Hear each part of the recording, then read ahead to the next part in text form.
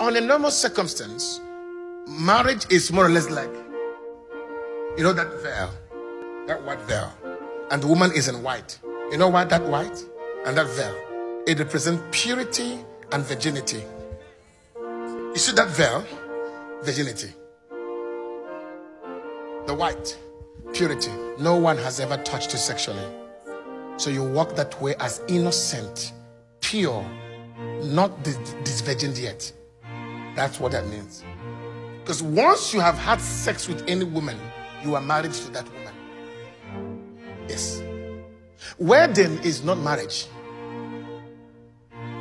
Wedding is an official notice, general notice to the whole world, telling the whole world and both families and friends that these two people are going to have sex.